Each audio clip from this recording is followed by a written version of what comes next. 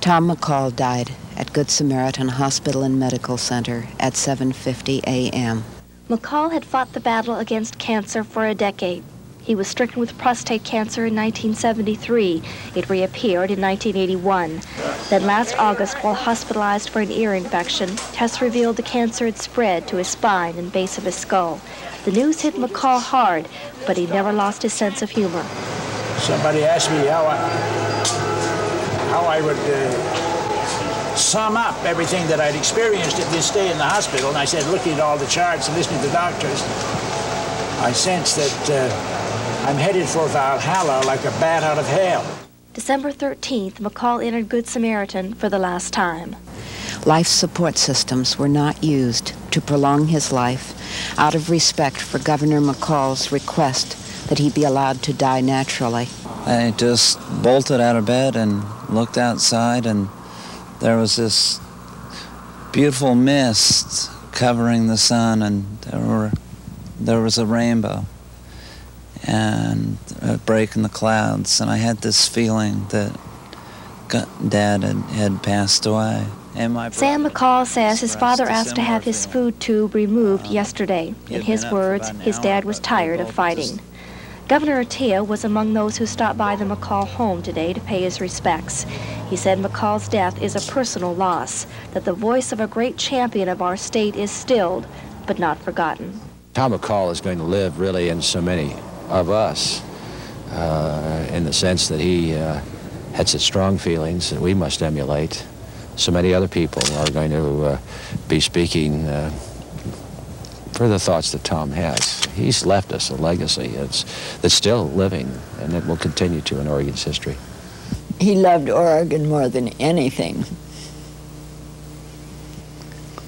But I consider myself very fortunate to have had him for 43 years, but it wasn't long enough. I'm Sandy James reporting for Newsroom 6. Yes, it is. Yeah, we're really excited about this. How did you get into the outdoor school? Well, I got into it about 5 years ago just by joining the Multnomah County Yeah, but how did they get into it? Sure. We're going to join.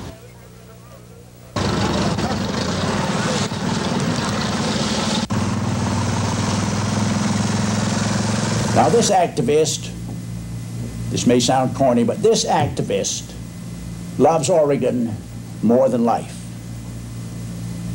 He can't have both very long, but the trade-off with me is perfectly okay. But if the legacy we have helped give Oregon, and which made it twinkle afar, well, if it goes, I guess I wouldn't want to live in Oregon anyhow.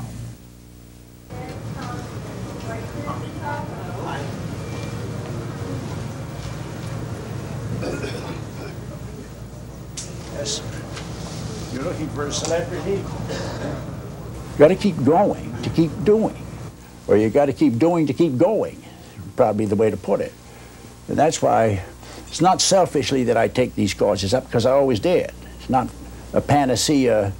It's not a counter-irritant to my pain with cancer.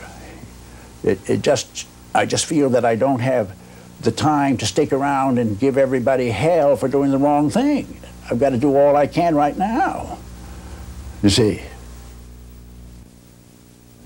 We knew him first as a television reporter and last as a television commentator. But what we know him best for and what he loved best were his 8 years as governor of Oregon.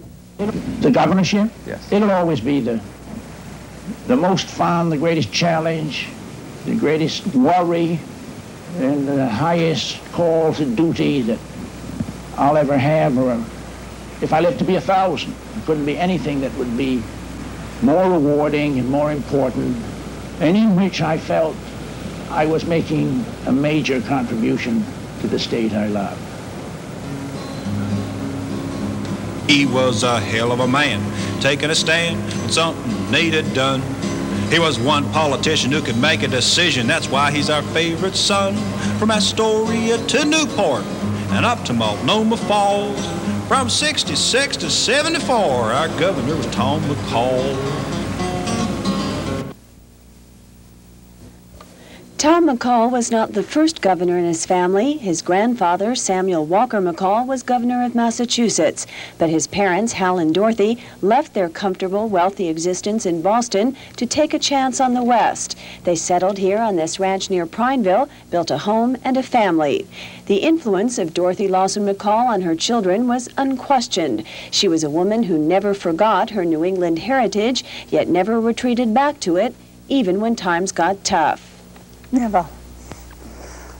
I just decided that we came to do it ourselves. That's why we came. We're New England people.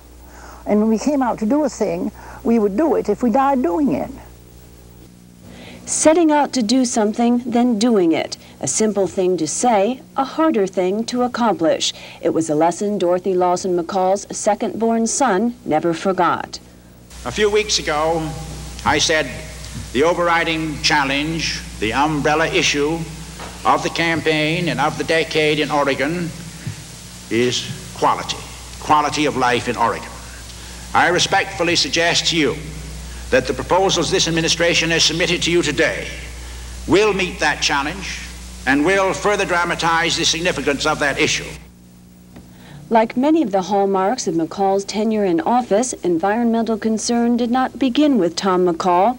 Livability, that was Mark Hatfield's word. The Willamette Greenway and the effort to save the beaches, those were Bob Straub's ideas. The Bottle Bill and Oregon's Pioneer Land Use Planning Bill, those began with legislators. But it was Tom McCall who loaned those ideas the force of his personality, his considerable verbal skills, and not least of all, his wit. Some highway engineers have a mentality, engineeringly speaking, that would run an 8-lane freeway through the Taj Mahal. That is our problem. Of all the quotable things uttered by Tom McCall, none was quoted more than the statement he made to a national Jaycees convention in Portland in 1971. Visit Oregon, he said, but for heaven's sake, don't move here to live. To this day, that statement provokes controversy. Some say it is still scaring businesses away from Oregon. But Tom McCall was proud of that statement. That was the most profound statement I ever made, or ever will make.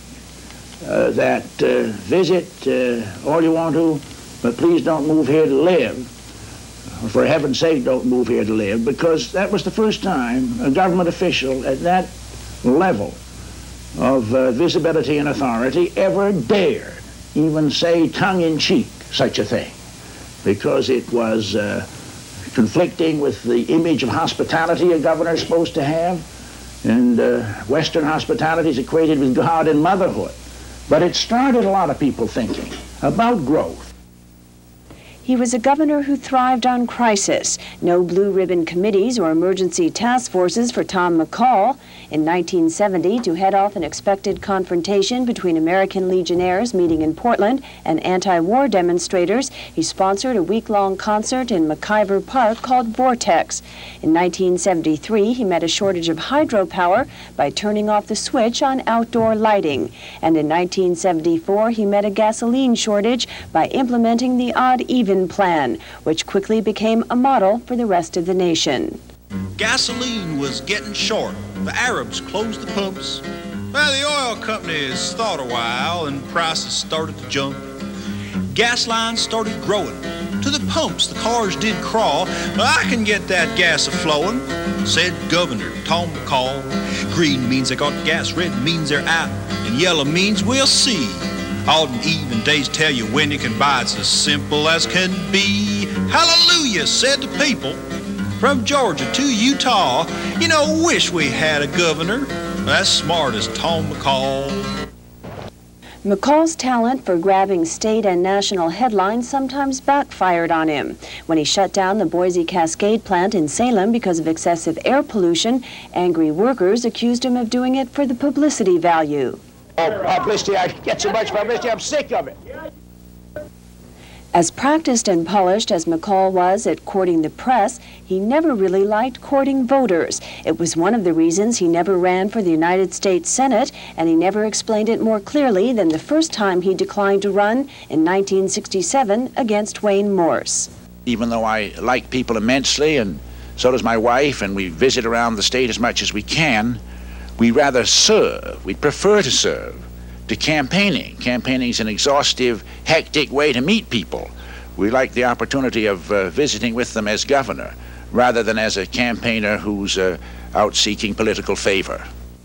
McCall's discomfort showed in 1978 when 4 years out of office, he decided, against the advice of most of his associates, to try for another term as governor. How do you do, James? Tom McCall, glad to meet you. You gonna be the next governor? Well, we're striving in that direction. But in his 4 years away from the Capitol, McCall had missed a change in the direction of his own party.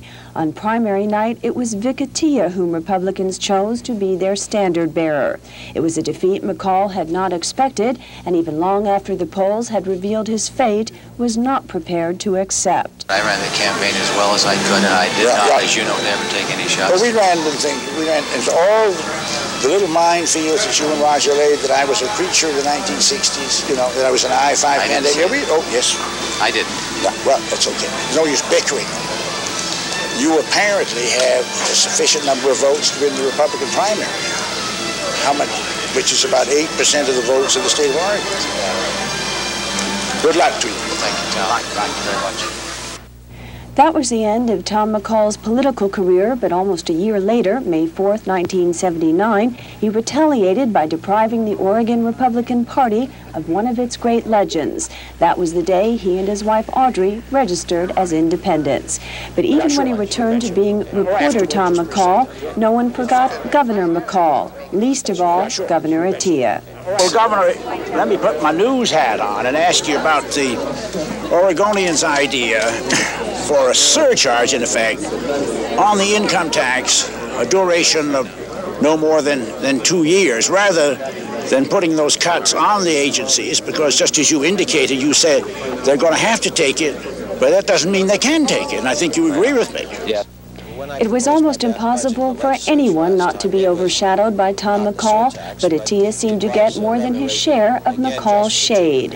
In one of his last public appearances, McCall traveled to the Oregon-California border to help Atiyeh remove the "We hope you enjoy your visit" portion of the Welcome to Oregon sign. The event was supposed to signal the death knell of McCall's visit but don't stay philosophy. It was to be McCall's final capitulation to a state that now courts the attentions of out-of-state businesses. But McCall refused to follow the script. As he had demonstrated time and again during his 8 years as governor, he was unwilling to surrender an idea he believed in and the state he loved. I'm simply saying that Oregon is demure and lovely, and it ought to play a little hard to get. And I think you'll all be just as sick as I am if we find it is nothing but a hungry hussy throwing herself at every stinking smokestack that's offered. There was good years and some bad ones, and some we won't recall. But I'll say out loud, we was mighty proud of Governor Tom McCall. From Astoria to Newport and up to Multnomah Falls. From 66 to 74, our governor was Tom McCall.